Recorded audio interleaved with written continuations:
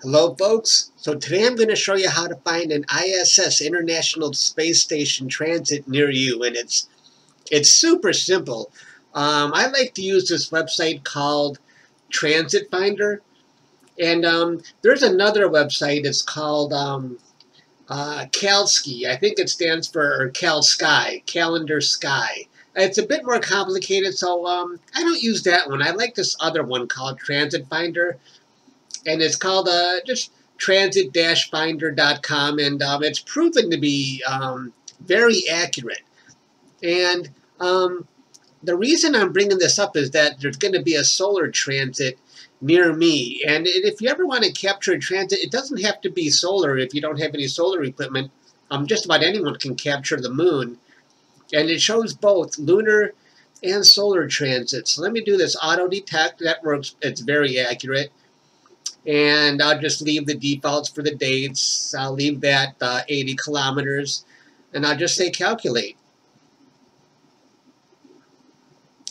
And here's all the transits near me in the near future.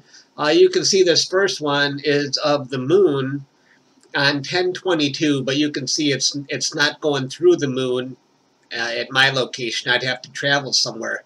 But on the same day, this is next Tuesday, there's a solar transit. It's in red because I don't even have to leave my house for this one, and it's almost near the center of the sun.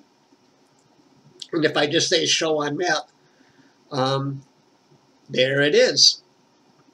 And I'm very close to it. So anybody in this red area will be able to see the transit.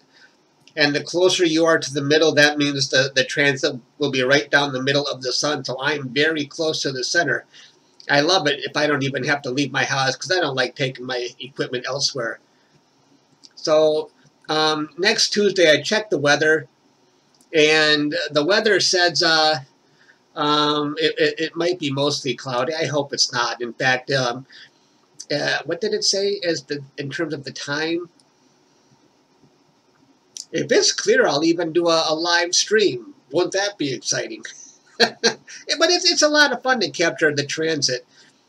Let's see, 3:08. The time is adjusted for your local time, so if it's cloudy, I'll go ahead and live stream it. That might be fun. And what I notice is that the transit usually appears, it appears close enough that I can capture it from my own backyard. Usually, maybe once or twice a year that seems to happen. And this is what I captured last year. I made an animation on Astrobin. So that was kind of cool to see it going by. This was with my Quark, but next time I'm going to use my Solar Scout because I want the whole disk of the sun. So the the ISS will be smaller, but I want to see it go across the whole disk of the sun. And there was actually a lunar transit, I think it was last week. A lot of people actually met in the park to capture it. My friend Jason was there, and he told me I should come along, but I skipped it. And Jason says I'm the most antisocial social media person he's ever seen. I don't even go to the Astro meetings these guys have every month. I'm bad. I know I'm terrible at this. But anyway, I just wanted to show you that website. It's super simple to use, and if you ever want to capture it, give this website a shot. Even if you don't have solar equipment, anybody can do the moon. So that's all I got, folks. I'll see you later.